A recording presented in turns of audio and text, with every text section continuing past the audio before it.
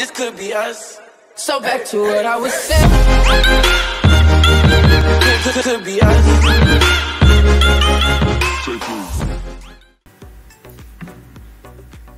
Hello everyone, welcome back to your neighborhood gist. My name is Chika. If this is your first time here, thank you very much for stopping by my channel, and if you're a return viewer, thank you very much for always watching. I appreciate. So this young couple, sad tragedy happened.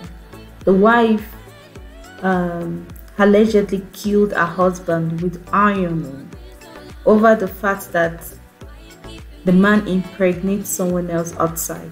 He impregnates some woman outside, and allegedly they said the woman that this guy impregnates happens to be their worker. And so this woman allegedly killed her husband for that fact.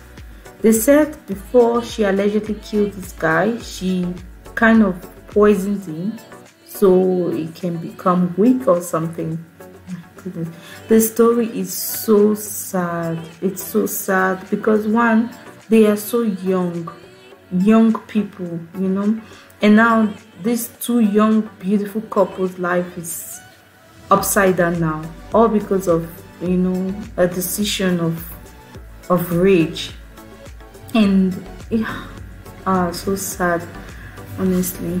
And you know, now our own children does not have father, and they probably might not have mother as well, because if she's guilty of this crime, she will definitely have to go to jail for a long time, which will deprive our children from having their mother. May so rest in peace. He's such an handsome guy. Shame. So to me, marriage is not perfect. If you know you cannot share your man with anybody, and it happened that he did such a thing, he impregnated someone, the best way is to walk away with your dignity rather than killing someone and you going to jail for it. I'm not an expert on marriage, so I really can't say. It's just so sad. I feel more for the children, her children, than her, because yeah, now they have no father. And that little one that is on the way, I also feel for that child if the girl does not abort the baby, you know. That baby now will grow up with no father. And then they said that they just even came back from honeymoon. And they said this guy is the owner of a Bama hotel. It is well, it is well. Well, I just wanted to report news because it's everywhere, and you know I'm also a gist lover. I love gist. Even though this one was a sad one, may so rest in peace. I wish the family well. Yeah, it is well.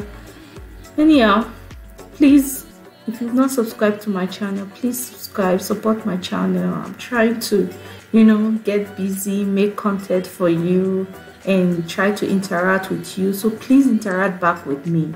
Watch the videos, subscribe, share, like, and comment. Most importantly, comment, because I want to hear from you. I want to write back to you when you comment. Thank you very much for watching. Bye for now.